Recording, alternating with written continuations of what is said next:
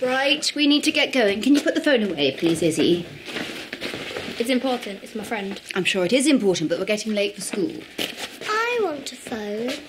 Darling, you are too young. But some of my friends at school have a phone. Those are the ones who voted you onto school council? Yeah. Take this. Put your phone away. Please. Put the phone away.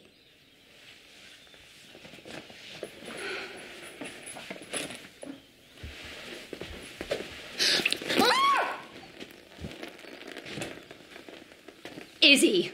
Sorry, accident. Well, it must have been an accident. Daniel! I'm going to get changed.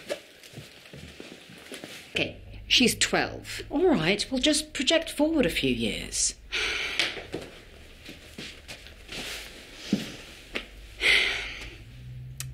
Look at the state of you. Where are you going? All right, a little confrontational. Out. Where? Just out. Who are you going with?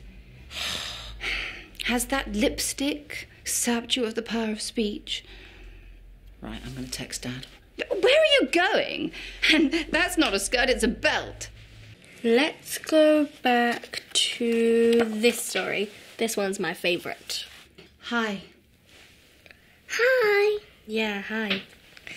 The one about the wicked stepmother? The really wicked stepmother, because they're always really, really evil and wicked. Like in Snow White and Cinderella. Good thing they're not like that in real life. Never wicked, no.